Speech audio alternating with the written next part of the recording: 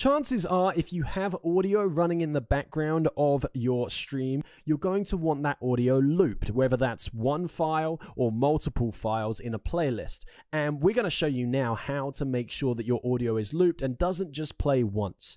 So I'm going to add, or I already have added, a VLC video source here. Let's get rid of that, and we're going to add a new one. We're going to go plus on the sources menu, and we're going to go to VLC video source. Now, you might be thinking, Ben, we need to add an audio source. Why are you adding a VLC video source? This name is actually quite misguiding. The VLC video source is great for adding audio sources as well. So we're going to choose this as our audio source of choice, VLC video source. We're going to go, I'm going to call this background, oh, got my caps lock on, background music. And we're going to leave that there. Now, it's going to open up this menu. What I need to do, I need to first make sure that this button here, loop playlist, is clicked and engaged.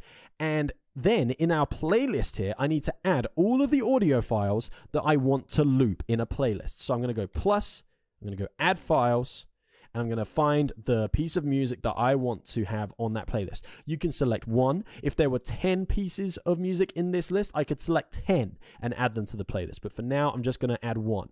You can also shuffle the playlist if you want. So that will mix up the order every time that the playlist is looped. Obviously, with one song, you can't shuffle anything, so I'm going to keep that off. Keep all the other settings as they are. Press OK, and we will now see in our mixer that it is playing our music. I'm going to, as we discussed before, I'm going to monitor this sound so you guys can hear it as well. I'm actually, first things first, I'm going to turn it down because otherwise it's going to be super loud. And advanced audio properties and monitor only. There we go. So now you guys can get a little jam of that. Now, in theory, I've clicked the loop button. So when this finishes, you can see this little slider here. When this gets to the end, if we sit and wait patiently,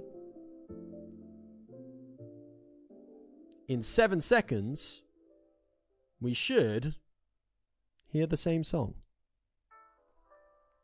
There we go. So having that loop playlist button checked makes sure that your audio loops. You can also do this with, obviously, videos and media sources. So we go media source here.